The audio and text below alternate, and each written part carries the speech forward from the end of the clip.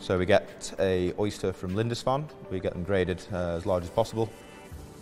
We just trim them up, take the skirt off, and then we create a juice made from dill, fermented cabbage, fermented sep, and then we split that with a dill oil. And then underneath the oyster, we get some English wasabi, grind that just before we serve it as well. Loses its spice quite quickly, so we want to have that as fresh and as vibrant as possible.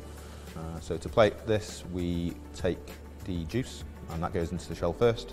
After it's been just swiped a little bit of the wasabi underneath the oyster, and then we just dab that with a brush, the oyster garum on top, and finally the teguita flowers on top of that. There you have Lindisfarne oyster with dill, English wasabi and Westland's teguita flowers.